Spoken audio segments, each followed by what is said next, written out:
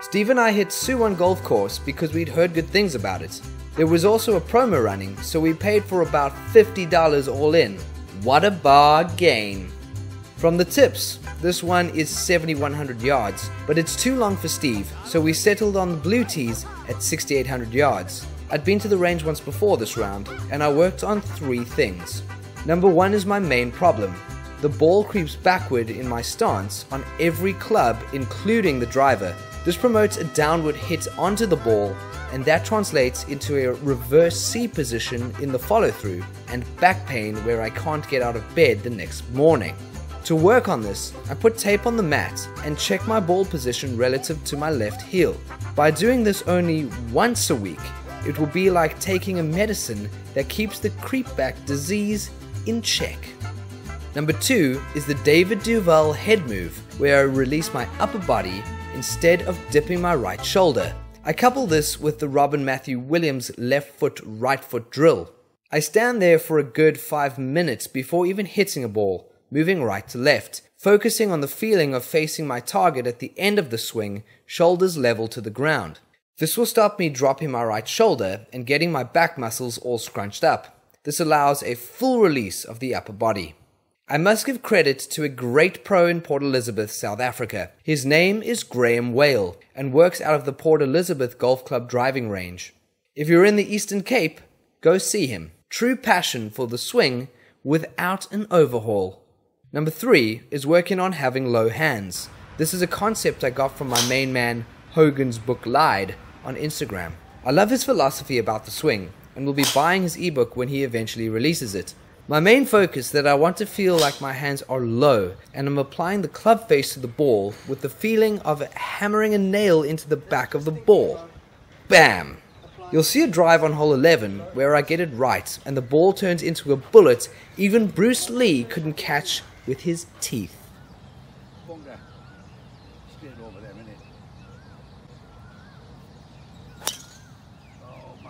Get down, baby.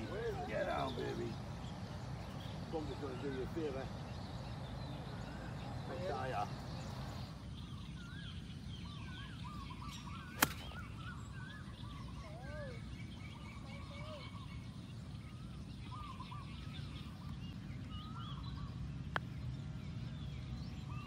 I never complain about a par on the first hole.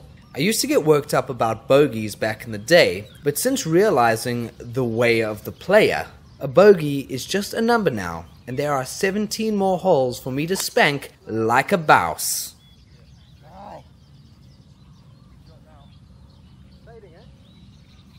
With a long way to go to the hole, I want to leave myself a 50-degree wedge into the green. This is currently my most potent club, and I can control it easily between 100 and 130 yards. The effects of leaving your favorite club into the green is remarkable.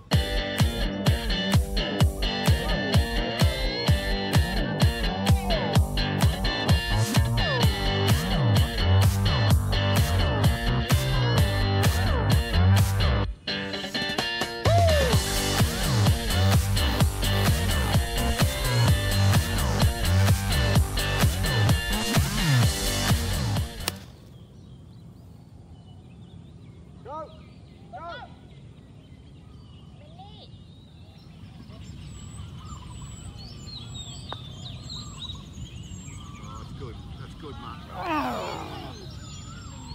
Oi!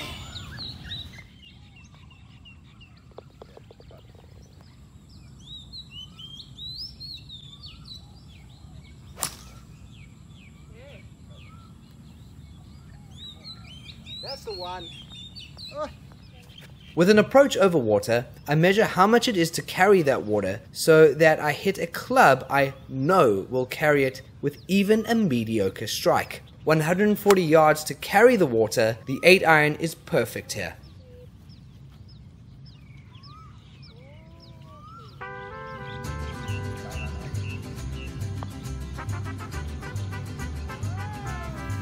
Oh, you gotta be kidding me, man. Only one practice session since the last round, coupled with a new course, and the demons flow in.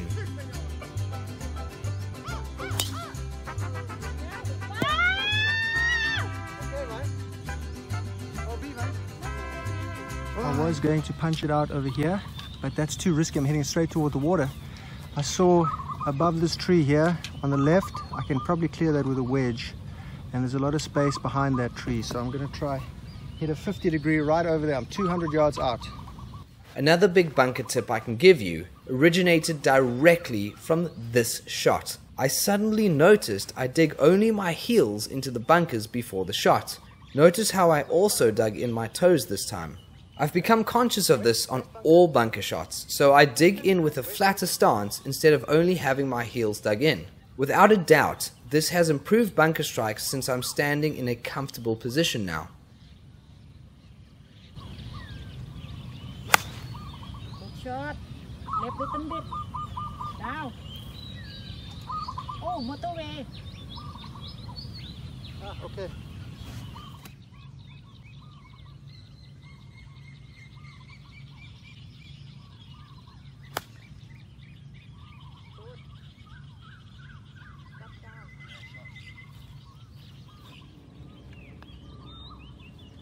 Go. Oh.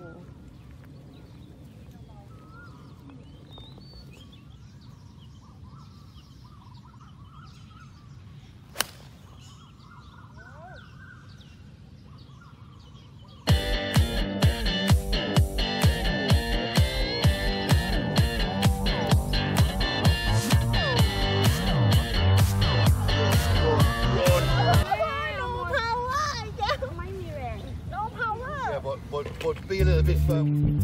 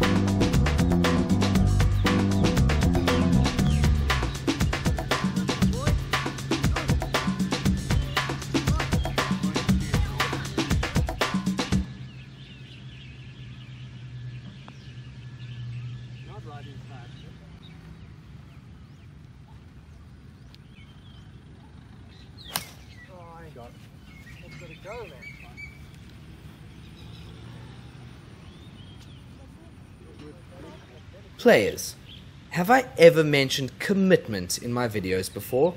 Here I was between 5-iron and 6-iron from 180 yards.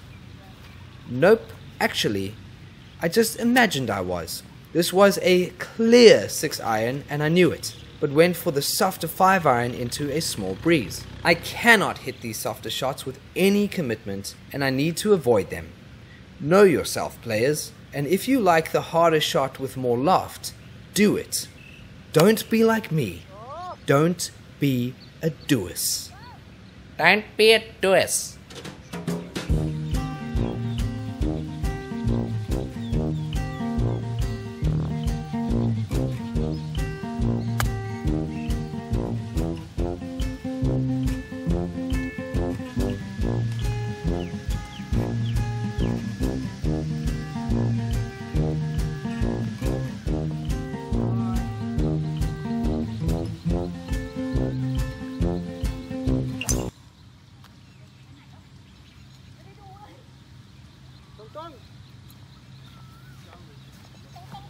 Super!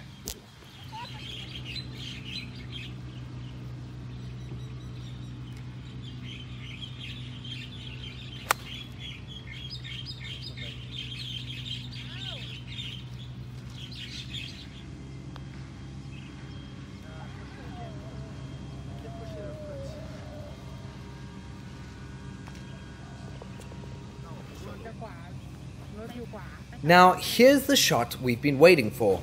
This is how I want my swing to look. All I thought on this shot was low hands. This is what I need to ingrain into my body at the range. The feeling of hammering that nail into the ball. Oh boy. That's the one! That's a load better. You've chopped the load off that swing over there. Yes. Straight water. Yeah. Look at the club face at impact. Watch where my hands finish. This looks like the ideal swing for me, and if I can do it once, I can do it every time. I just need to get it done.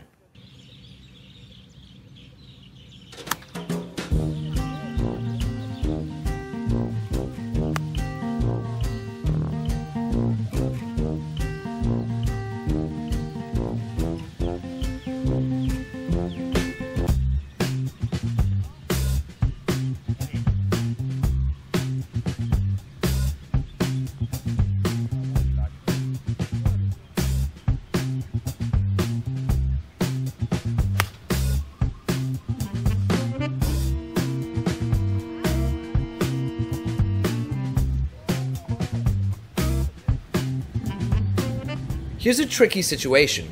This was way downhill and down grain. I used a lob wedge, and my reason was I wanted to use the backspin to get it to die and then begin rolling after the backspin wore off. Of course, I chunked it because it was so delicate. If I used a putter, I would have been 10 feet past the hole, just like Steve. Is a 10-footer back up the hill better or worse than a 10-footer down the steepest part of the hill? Well, let's watch Steve.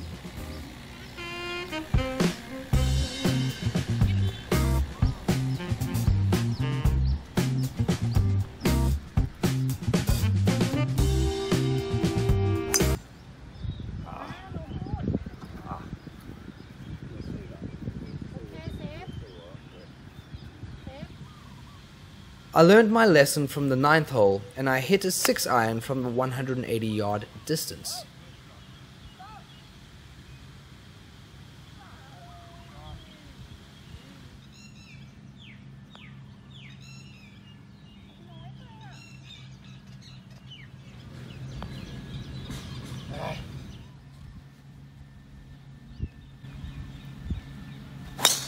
Perfect. Yes. Perfect. Yes, oh. Good man. Perfect, son. Yes. Stop. It's got a 90-degree left turn toward the hole over there. But the fairway is dead straight, and behind me it still goes another probably about 30 yards. The interesting thing about this is you can hit a driver to where I am, you can hit to where Steve is, or you can even hit 3-iron, a 4-iron, or a 4-wood, and actually not have that much more into the green, because they measure the hole from where I'm standing here. But if you go straight back along this line, you're only going to add maybe 10 more yards to where Steve is compared to where I am over here, even though I've hit it probably about 50 yards longer.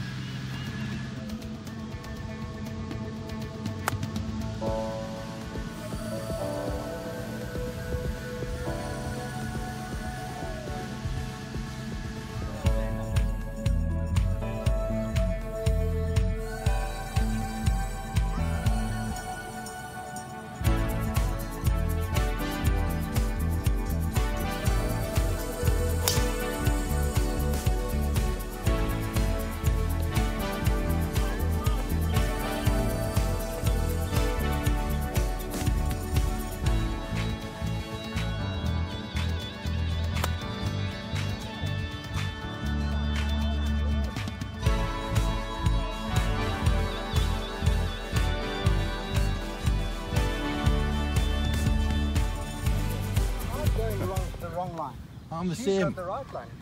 Caddy good, me no good. Man, I'm the same. What they're telling me, I'll read another 2 inches into there. Yeah, I'm doing that, but my caddy's perfect. จริงเหรอ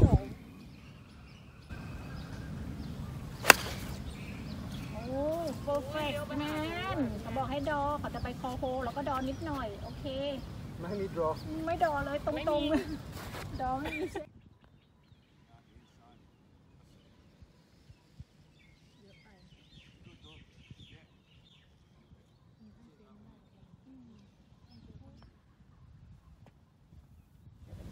boy. Straight up there. Uh-oh! Right here! You'll often see I take my penalty from the tee box and re-tee it in my videos. That's usually how I play so I can get the shot right, kind of like tin cup.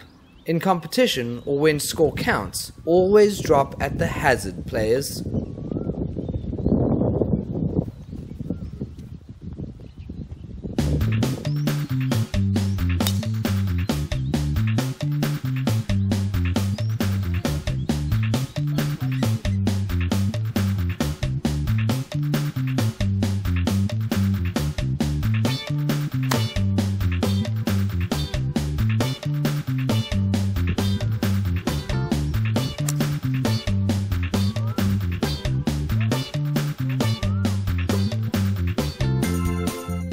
You may have noticed in my videos, there are certain things I need to work on to improve quickly. I show you this video game golf assessment technique in a video with JMac.